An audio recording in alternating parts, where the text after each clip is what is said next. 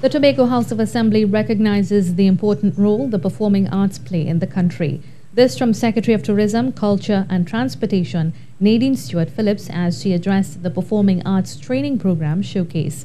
Mrs. Stewart-Phillips said the division has invested a lot in the arts for a number of years.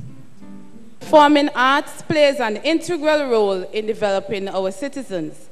It is one of the greatest forms of human expression that reflects our island's rich and diverse history, allowing for much creativity and self-discovery. Mrs. Stewart-Phillips said the program covers a range of areas from which the participants benefit. The Performing Arts Training Program features a curriculum with community education at its core, which allows participants to have an in-depth understanding and appreciation of the disciplines offered. These include dance, music, drama and theater, visual arts and crafts.